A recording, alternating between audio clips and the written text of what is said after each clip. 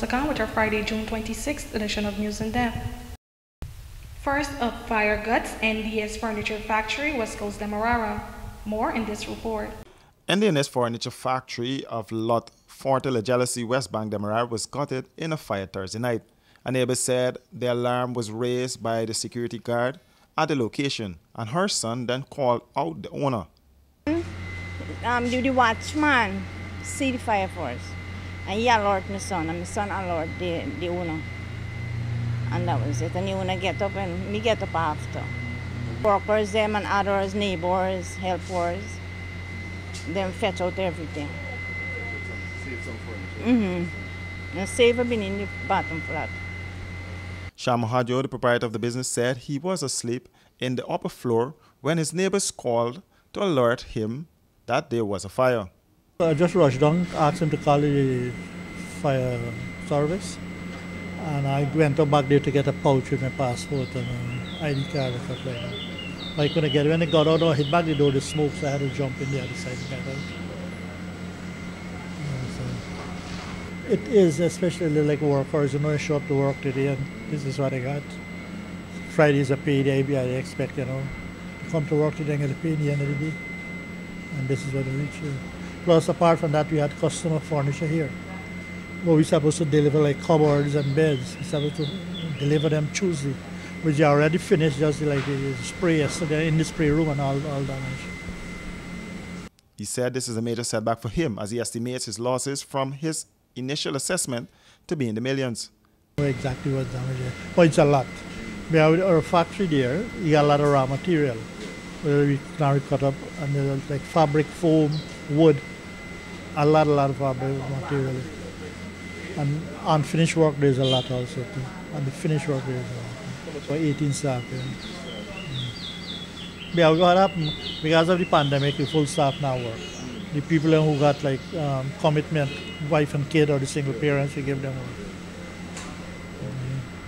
So the fire service came on time, but the fire wasn't. Yeah, the fire service came on time, but the fire was already like, they couldn't control the factory, but what they do, they try to save this building and they try to save. But they did a wonderful job. I really appreciate they come and they do a good job. Do you see yourself picking up yourself back here and getting back to this? Well, I will, but I don't know exactly when and how. I will. I'm not a guy who can throw back or fall down and stay there. I like to get up. Firefighters were back on the scene this morning doing their mopping up exercise and investigations to ascertain the origin of the fire. Marlon Wilson, sub-officer of the Guyana Fire Service, said when the fire service arrived on the scene, one building was already engulfed in flames. We were able to surround the fire and contain most of the damage to that one building. However, the buildings on the right and the left sustained minor damages. 18 persons were employed with the company, but due to the coronavirus, the full complement of staff has not been at work. The business has been in operation for 27 years. New Amsterdam man wanted. Elroy Oral Bristol is wanted by police for the possession of narcotics for the purpose of trafficking. A media release stated that the offense was committed at Patrick's Dam, Ongais Avenue, New Amsterdam, Berbice on June 23rd. Anyone with information that may lead to the arrest of Bristol is asked to contact the nearest police station or call 911. The police added that all information will be treated with the strictest confidence. Melissa Khan, News in Depth. More news after this break. Wouldn't it be nice if we didn't have so much waste to dispose of in the landfill? Well, composting can help us reduce the waste we dispose of by turning our organic waste into compost, which can be used to improve the quality of our soil. Composting is very simple and convenient. You can compost using organic waste such as vegetable skins, or fallen leaves and cut grass and put this in a composting bin or pile. Compost can help your garden grow healthy plants while reducing your volume of waste. It's a really good way to keep our communities clean and healthy. So, let's all start composting our waste. Find out how easy it is. Call us on 226-2189 or 227-8429 or visit our website moc.gov.ui.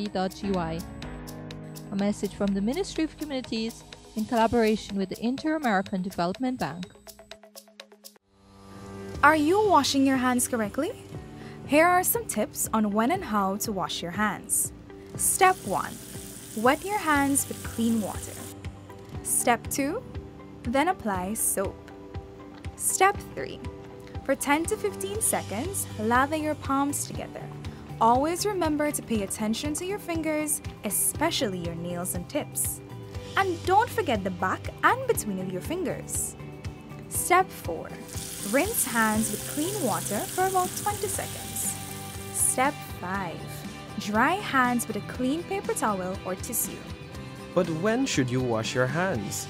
After using the toilet, before and after eating, preparing or handling uncooked food, after playing with pets or caring for animals, after sneezing and coughing or blowing your nose, before and after changing babies or caring for others.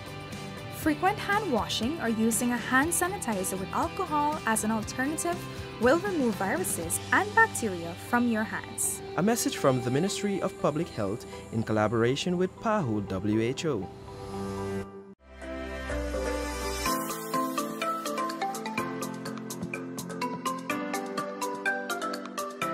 Hi Guyana, it's your boy Kimo Paul here. Reminding you to stay at least 1 meter away from persons or 3 feet to avoid contracting the flu or the COVID-19. It is also important that we stay at home and to avoid gatherings of more than 5 persons. We must all play our part, so let's protect ourselves and our families from COVID-19. We must all play our part. The Ministry of Public Health cannot do this alone, so let's all come together and fight this virus. For further information, check our website www.health.gov.gy or visit the Ministry's Facebook, Instagram, YouTube, or Twitter page.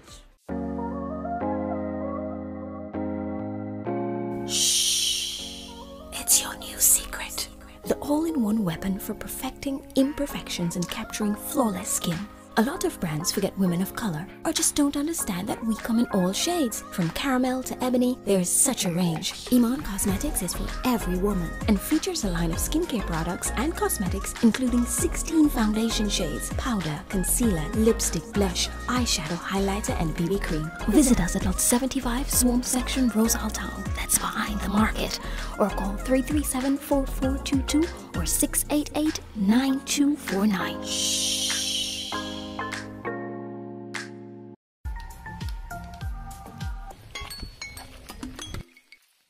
Hey, Latika.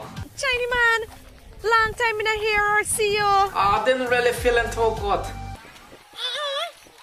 He never give me no coronavirus, not me. Like she know you can get COVID-19 from a phone call? What? Hear this. When somebody cough or sneeze, they spray small liquid droplets from their nose or mouth. If you're too close, you could breathe in the droplets, including the COVID-19 virus if the person coughing got the virus. And bops! Just like that, you get coronavirus. So, stay at least 1 meter or 3 feet distance between yourself and everyone, especially those who are coughing or sneezing. Or better, stay home and don't go out liming.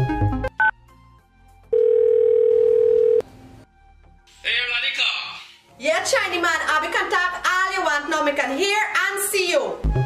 This is a message from the Ministry of Public Health in collaboration with PAHO WHO.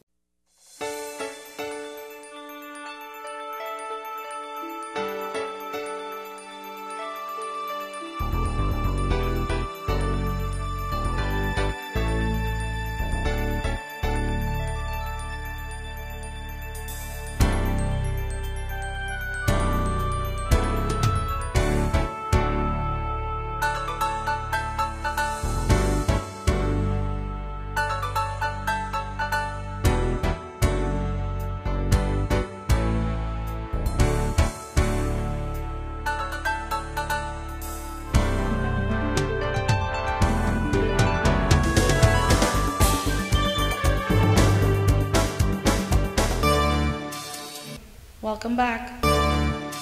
CCJ to hear jurisdiction arguments in the PPP's appeal of Court of Appeals ruling. More in this report. The case management conference in the appeal of Guyana's appellate court decision in the Eslin David matter was heard on Thursday, June 25th at the Caribbean Court of Justice. The appellate court ruled that it is only valid votes that should be counted. The conference was held virtually.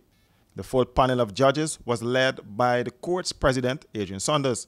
The order handed down by the court was for leave to be given to the governing APNU AFC and the United Republican Party to intervene in the proceedings. The principal issues in the matter are whether Guyana's Court of Appeal had jurisdiction to entertain the application made to it. If the Court of Appeal lacked such jurisdiction, what is the consequence to the proposed appeal to the CCJ? If Guyana's Court of Appeal had rightfully assumed jurisdiction, then what is the consequence of that to the proposed appeal to the CCJ? And if Guyana's Court of Appeal rightly assumed jurisdiction and exceeded its jurisdiction, what is the consequence of that to the proposed appeal to the CCJ? Senior counsel and lead attorney representing the opposition People's Progressive Party in the matter, Douglas Mendez, attempted to extract from the court an order for the GECOM's Chief Elections Officer, Keith Lowenfield, to withdraw his election report, which was submitted to the Commission. The report was submitted to the Commission on Tuesday morning before the Caribbean Court of Justice issued any direction for the Commission to cease taking any further action. However, Justice Winston Anderson out of Jamaica said the CCJ should not entertain the matter as the order needed to have been issued by the appellate court. Not sure just how far we can profitably go interrogating the order made by the Court of Appeal. I assume that no approach has been made to the Court of Appeal by the applicants in relation to what the Chief Elections Officer did or did not do. My interest is just to clarify that whatever the Chief Elections Officer did or did not do took place before the order of this court. President of the CCJ, Justice Saunders, then said, "We cannot undo what was done by the Chief Elections Officer." What I would say in relation to this matter, we cannot undo what was done by the Chief Elections Officer.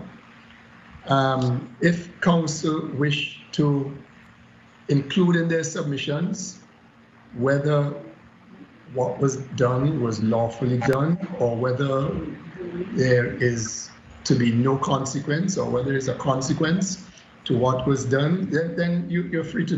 S.N. Davis' lawyer, former Trinidad and Tobago Attorney General and Senior Counsel John Jeremy, expressed his concern of attempts being made by senior persons in and outside of the region who are attempting to influence the outcome of the proceedings. Justice Saunders, in his response, gave the assurance that the court's decision will be based on the submissions made by the attorneys involved. You can rest assured that the bench is going to treat with this matter only on the basis of the material that you and your colleagues, those with you, those against you, those who are in this court today, on the basis of what you submit. And that is what is always done, certainly by this court. So you can rest assured that we are not going to have regard to anything which is being said outside of the court and which does not feature